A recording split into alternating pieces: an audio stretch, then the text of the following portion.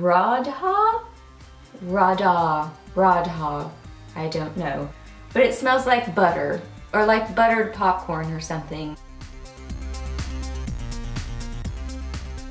Hey guys, welcome back. So I've got my March favorites here for you today. So what I'm gonna do is quickly run through my overall Friday favorites for the month, and then I have some hair care, some skincare, some randoms, mostly skincare, and then randoms.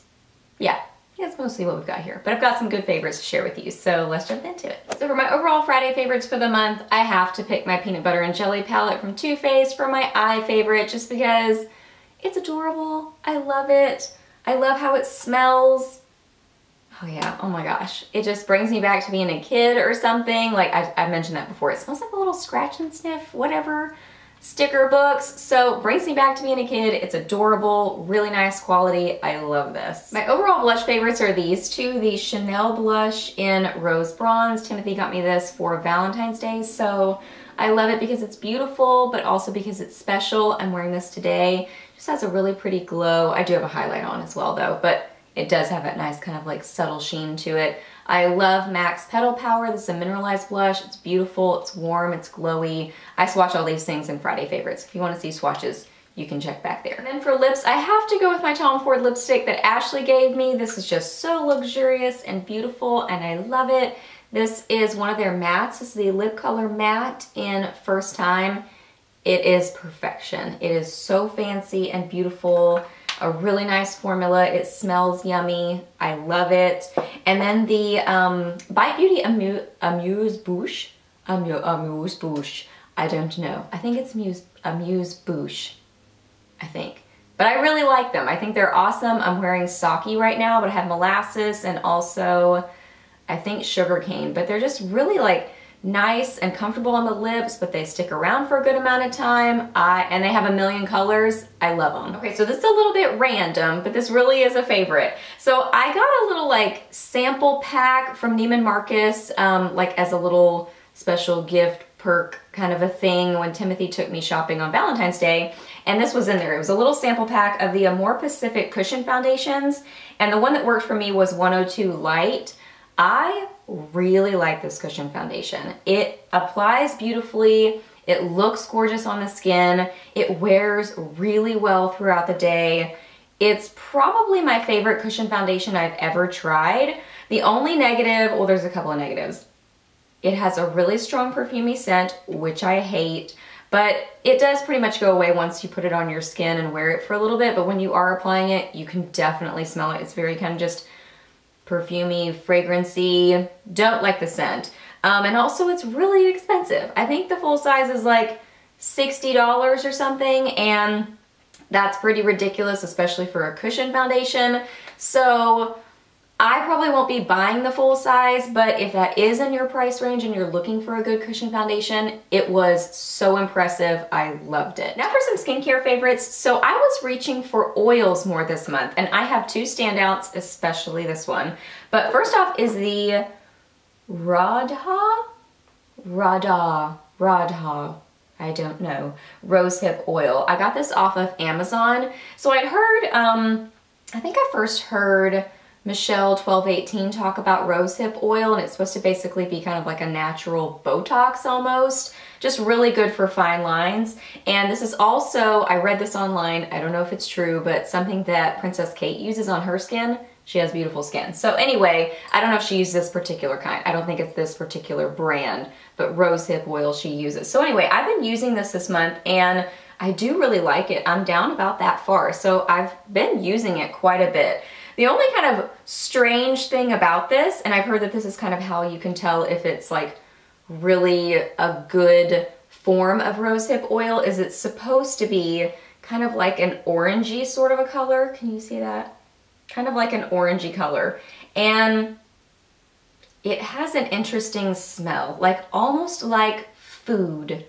Like I told Timothy, this is weird, but it smells like butter. Or like buttered popcorn or something. It's a little odd, but like the more you use it on your skin, I've gotten used to it. It does make your skin look kind of orangey, so I just use it at night. But I do feel like it's done good things for my skin. I do feel like it's helping my fine lines and really just kind of helping prevent them from worsening or anything. So I really do like this. I'm impressed with it. It's a big old bottle. I think it was around $20 or so, but I've been impressed with it. And I'm pretty much blown away by the Josie Maran Argan Oil. So I've used argan oils in the past. I've gotten them from like health food stores. So I figured I'm getting 100% pure argan oil. I'm getting it from a good place. So it's gotta be good stuff. And I think that they are, but I don't know what is different about hers. But once I started using this on my skin, oh my gosh, just like texture things were getting better, fine lines were getting better. I just feel like overall the smoothness and look of my skin has gotten better since I've been using hers. So I love it, absolutely love it. I've pretty much used up this whole thing, and then I bought another like smaller size of it because it's a pricier argan oil. Like that's why I hadn't tried it before, but I see why people love it. I mean, it really does seem to be different than the other ones and just does really good things for the skin. This is another pricier skincare item, but that I absolutely love. This is a Murad Invisiblur Perfecting Shield Broad Spectrum SPF 30. So I'd heard friends talk about this product in the past and say how much they love it, just what good things it does for kind of prepping their skin, but I'd never tried it before. So I was so excited when Murad sent it to me. No obligation to review it, no obligation to talk about it, nothing like that, but I just tried it and fell in love with it. I use it right before my makeup. It's basically just like a primer, and it says treats, blurs, protects. So it's basically like a primer that does good things for your skin, but that also has SPF in it, but then also kind of fills in your pores. So what I noticed with this is that when I use it, it fills in my pores. It really does blur everything, Invisiblur. It really does blur my pores, blur my fine lines, just create a really nice canvas for my skin and for my foundation. So when I use this, I notice that my foundation goes on better and it lasts better throughout the day. So, you know, it's basic. I feel like I'm basically describing a primer because that's what it is. It's a primer, but for some reason I feel like this one works better than a lot of primers that I've used. And it does have that kind of like silicone-y feel. So it feels very typical of other primers, but I don't know. I feel like some primers like make my foundation look worse. This makes my foundation look better. It just helps it go on better, and I love it. I have one hair care favorite this month. This is the Miracle Blow Dry Volumizer. So my hairdresser had used this on my hair when I got a cut, not this last time, but the one before, and use it on damp hair, and you just spray it right at the roots and just really work it in. It really does make a difference because my hair is very, I've mentioned this before, I have fine hair, I have flat hair, especially the first day when I wash it. It's just like, it's baby fine. It's so soft, it just lays. It's just flat.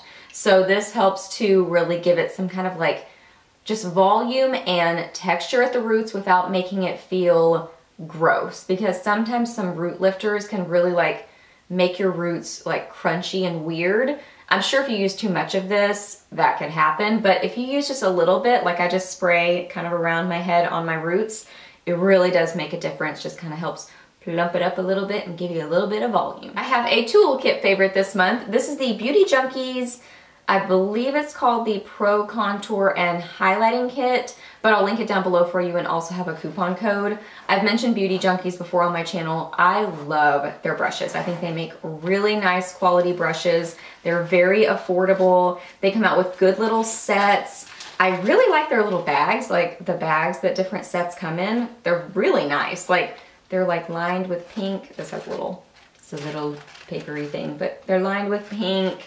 It's just really cute. So this set comes with, I haven't used the little beauty blender thingy that it comes with, but that's in there.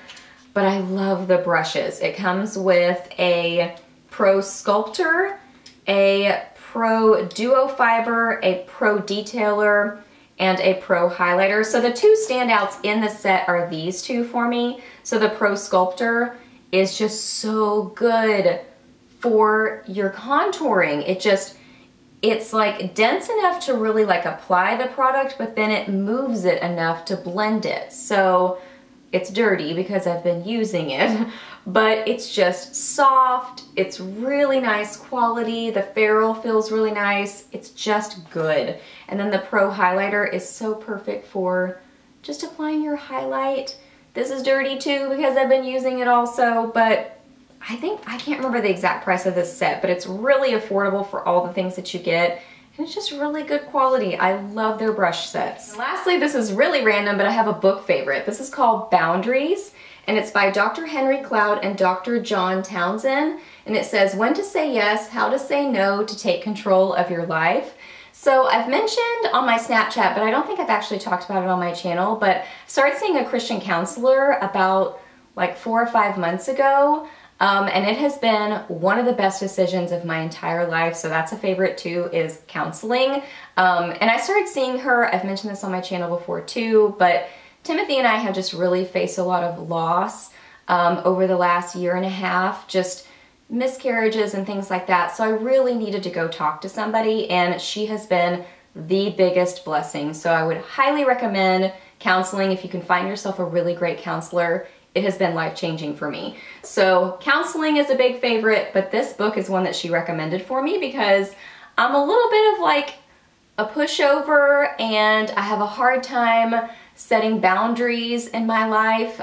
So this is really what this book is all about. And it's a biblical book. It's a Christian book. So it really talks about what does the Bible say about setting boundaries in your life, healthy boundaries for yourself, even setting boundaries like on yourself, like within your own personality and struggles, you know, boundaries on your own personal self, but also with other people in your life, in your work environment, with your friends, even in your marriage. It talks about your kids too. So it's a really good book. I've really been loving it. I feel like I'm underlining like every other word. I'm not totally done with it yet, but I'm pretty close to the end. It's awesome. Love it. Highly recommend it. All right guys, so that wraps up my March favorites. So I hope that you really enjoyed this video. Please hit a thumbs up if you did, and let me know down below what you were loving in March. I always enjoy hearing your favorites too. Ask me any questions that you have. I'm happy to answer those. Please subscribe to my channel if you're not already, and I'll see you in my next video. Bye!